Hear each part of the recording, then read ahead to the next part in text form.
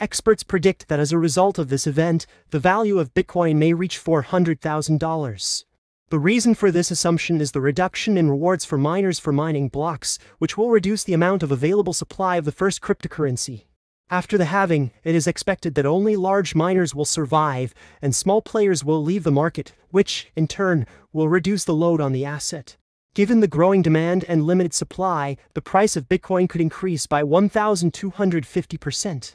According to Blockware analysis, after the halving in 2024, miners will reduce BTC's sales by more than $2 billion. An important milestone is expected to be the rise of Bitcoin to $35,000, which will occur even before the start of the halving.